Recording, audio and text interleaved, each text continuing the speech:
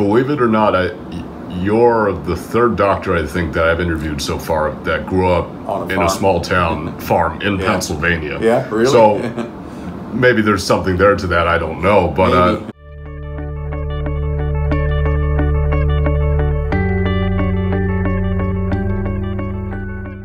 yeah, so I grew up on a farm in Pennsylvania, out in the mountains. The biggest town we're close to, or actually biggest city we're close to, is Pottsville, which has maybe about 10,000 people. But where I grew up, the town itself probably has a couple hundred people, and it's in the Appalachian Mountains, and the farm is still in our family. You know, when I went to college, actually, my intent was not to go into medicine. I had a grandfather who was a physician, and was very much a role model. But when I started college, I started actually in ag business, and I was sent to college to learn ag business and come back and run our family farm.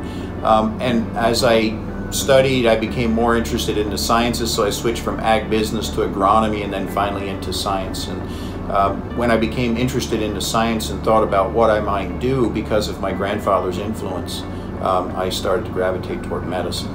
And so today you're an internationally recognized expert in the treatment of pancreatic cancers and pancreatic surgery in general.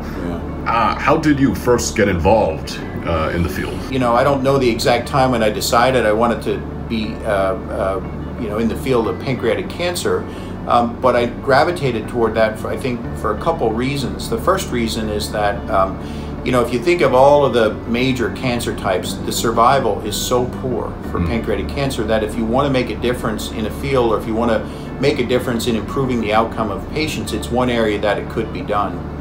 And then the second thing, as a surgeon, I always like the more technically challenging operations, and so pancreatic surgery is that type of field, and so those two things fell together nicely. There's minimally invasive approaches, so you've heard of having your gallbladder removed, laparoscopic cholecystectomy. That has become standard. Years ago, you had a big incision, did a small operation on the inside, and then all of the healing was on the outside. For these big pancreas operations, it's still a huge operation on the inside, but to be able to take away the wound healing complications and the pain associated with that is improving quality of life. And so our group, really in the country, people have moved and tried to do minimally invasive approaches. Now, it's really only at large institutions like ours, where we have a high volume, that we can push the envelope and do this. The problem is we know that in 80% of the patients, they'll come back.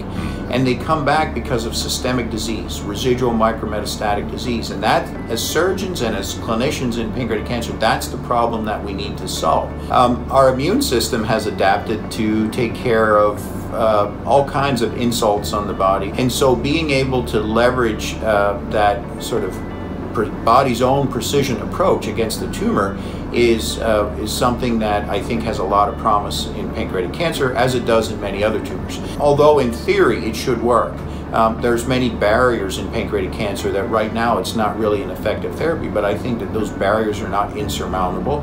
And as we make incremental improvements and understand the interaction of the immune system with the pancreatic cancer, that ultimately that will be the future. And I think that as we look back 10 or 15 years from now, that we finally will see an improvement in the disease-specific survival, and I think it will come because of immunotherapy. I also think it will come because of a precision approach and using the right chemotherapy for the person's individual tumor.